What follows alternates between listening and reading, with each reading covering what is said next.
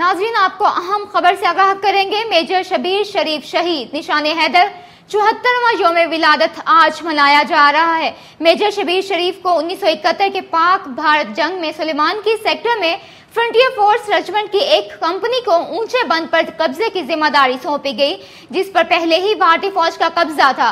Major Shabir शरीफ ने उस मार्के में दुश्मन के 43 सिपाहियों को हलाक और 28 को कैदी बनाया। इसके अलावा दुश्मन के 4 टैंक भी तबाह किए।